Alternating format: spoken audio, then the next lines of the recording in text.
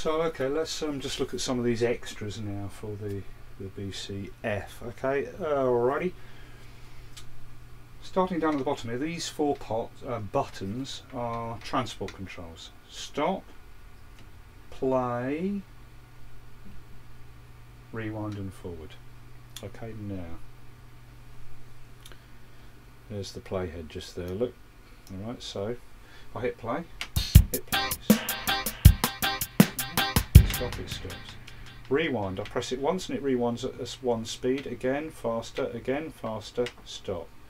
So I can forward now, that's at the slowest speed, stop. Click it twice, it forwards at the next speed. 3 times, it faster, 4 times faster still. You don't have to do the amount of clicks for the speed you want straight away. You can increase it by just clicking and it gets faster and faster and faster in either direction. So if I click this once, it starts to forward slowly and hit stop. Now if I click the rewind 4 times, it'll rewind fast, stop, rewind, stop. So I'm now going to forward, I'll press the forward button 6 times. Oh, it really flies along. See what I mean? So I can start off slow, speed up, and each time I press it gets faster and faster. So that's your forward and your rewind at different speeds according to how many times you press it gets faster and faster. Alright? And that's stop. This is play. Okay, that's your transport buttons. These 4 buttons have different modes when you hold down the upper shift here. With upper shift held down, the play then becomes record. Alright, so let me just forward a bit. Stop. Hold down upper shift and press play and it goes into record. Once it's in record, I can come out of record by just pressing this play button again and it will jump out of record and keep playing. Or I can, while it's playing, I can hold down upper shift and hit the play record button and it will drop into record. Out of record. Into record, stop. Alright, that's what upper shift does with the play button. Upper shift with the stop button turns on and off the replace function. See it turning on and off down here on the transport bar, that replace button there, look. Upper shift and stop is replace on off. And then upper shift with the forward and rewind buttons is cycle on off, click on off. Okay. The lower shift button works with these 4 mode pots, the ones that we use for fader pan, EQ, plugins and instruments and sends. Alright. Hold down lower shift and these then change the automation mode for the selected channel. So this is the automation modes, you know, off, read, touch, latch and write, so keep your eye on those. Hold down lower shift and these 4 buttons.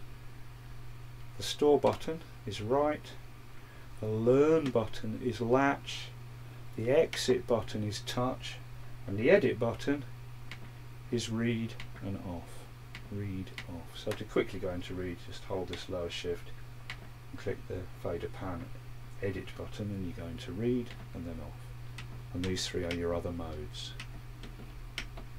Read off. Okay. So that's what they do. Now, another cool feature is, you know, like when we're in fader and pan view, for example, and it's the same when we're in plugins view or EQ view or instrument view, once we're controlling the parameters. Yeah. So we're in fader pan view, we're looking at the first 8 channels, right? And these are the pans, and you can pan them like that.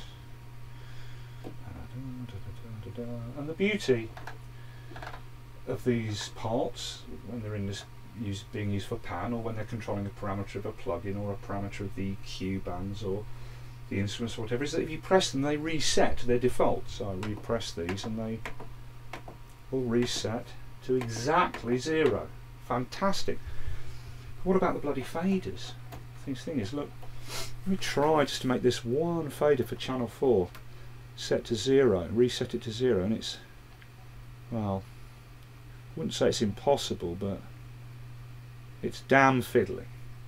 But hallelujah, there's a way of doing that really quick, right? Whichever bank of 8 channels you're in, I'm in the first bank, these faders are all over the place, none of them are at 0, so you just hold down this sort of upper right button, the very upper right button of this encoder groups panel, right? And then just pressing what is normally the channel select button resets each fader to exactly 0. Okay, I'll do that again. You don't have to be in fader and pan mode. If I'm in EQ mode, reset, reset, reset, reset, reset, reset, reset, reset. Yep. Yep, same thing if I'm in plugins mode. Reset, reset, reset, reset. Yep. Or if I'm in sends mode. Reset, reset, reset, reset. So you've always got a handy way to reset your channels to exactly 0, which is a godsend, trust me. That's your lot, isn't it? There's nothing else worth going into. I mean, that's what it does. And to be honest, I mean, what are these? Like, well, I think the euros and the pound have sort of has changed the price a bit. They used to be 99 quid, now they're about 110 or something. Yeah? But I mean, for God's sake, 110 quid for all that control. I think it's frankly amazing. And once you get used to it, trust me, you will be flying around on it. Now let's just look at something else here. For example, it does work the other way around. The BCF does follow to a certain extent logic, so you don't have to I don't have to select my channel like this in the BCF. Okay, look, if I go to here and I'll just, you know, use the left right to change channel, the BCF follows, and then it switches to the next bank and follows, and switches to the next bank and follows. Right. So all that follows perfectly. You know, you can scroll around using your keyboard, and the BCF will follow, and it'll even bank shift and follow. Fantastic. But what about if we open something? Does it switch into the right mode for it? Well, let's try opening the channel EQ for this channel, for example. Or I'll tell you what, no, for that channel, the first audio channel. Alright, here we go. Fingers crossed. No, sadly it doesn't. Okay, so you can't open an EQ and then go over here and you're ready to edit it automatically.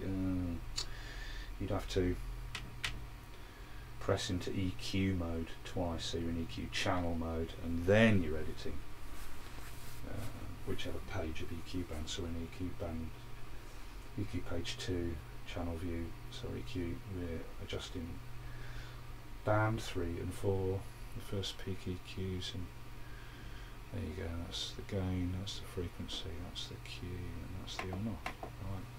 Right. Okay, but you know, can't have everything in life, as my mother used to say. Now, so it won't open it doesn't automatically go into EQ editing mode when you open an EQ, and if I move a send, it doesn't jump into send mode, and if I open an instrument, it doesn't go into instrument editing mode. I'd have to, you know, go into instrument channel view.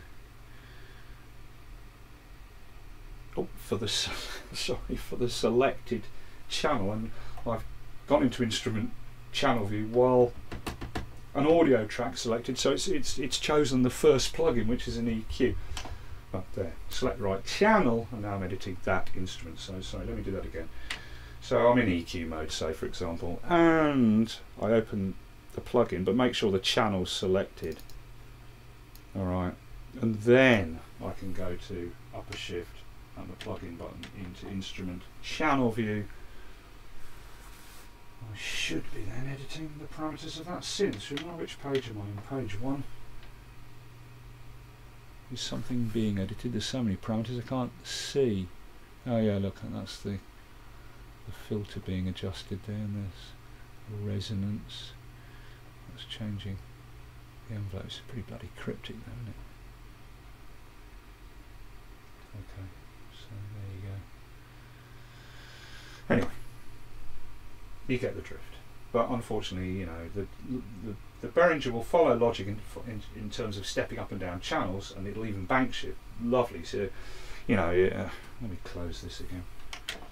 Go back to faded pan mode. So, you know, if I'm in Logic and I step forward channels, right, and I've got a massive arrangement with 60 channels, and I'll go right up to channel 40 something. I don't have to then step up the Behringer banks to make sure that the two are synced. It follows it around. There you go, completely perfectly. Right. So I say, what more do you want for the money? I think these are phenomenal, and that leaves just one last thing, which is using 2 units, and then it just gets even juicier.